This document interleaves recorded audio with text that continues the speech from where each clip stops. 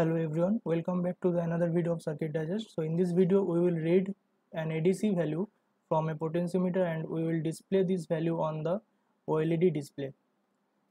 So as you can see in the hardware, I have attached a potentiometer with the ADC pin of the Pico, and we have three ADC channel pin, and these pin are taking a 12-bit ADC. So it has both 12-bit and 16-bit ADC, but by default it has 16-bit ADC. So we will get the value of 16-bit, and then we need to convert this as in between 0 to 3.3 volt. So let's see the programming part. So as you can see in the programming, I am using machine library to get the I2C and ADC classes, and I am using SSD 1306 as an library for the OLED display. If you don't know how to interface OLED display, you can watch the previous video. And here I am reading the ADC value of the from the Pico by mentioning the GPIO 28, that is the ADC pin of the Pico, and then we need to make a conversion factor.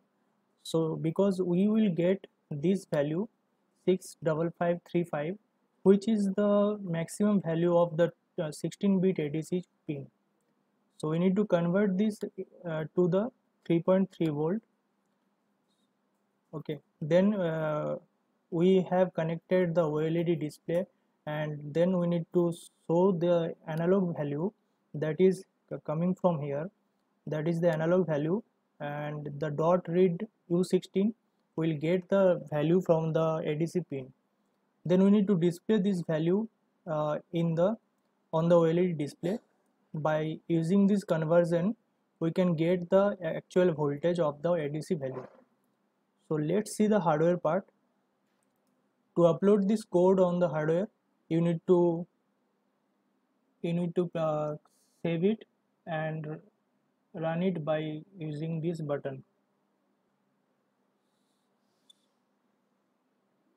So you can see that I am running this script by using this button. So before running this script, you need to connect your Raspberry Pi Pico. So I am connecting the Pico with the USB.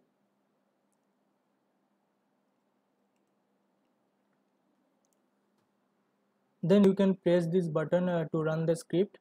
So let's see the hardware. So here you can see that I have connected the Raspberry Pi Pico with the my laptop. Now we need to run the script of the ADC channel. So let's run this. So you can see that the voltage reference has been displayed on the OLED display. Now we can change this voltage value by using this potentiometer.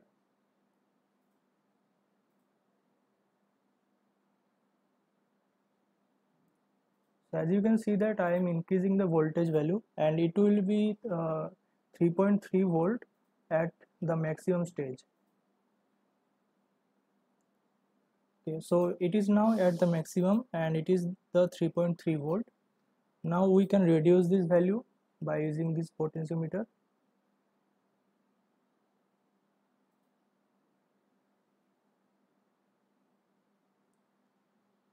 Okay, so we are getting the ADC value from the ADC pin of the Pico board, and then we are converting this value in the voltage reference, and this is the ADC of the Pico by using a potentiometer.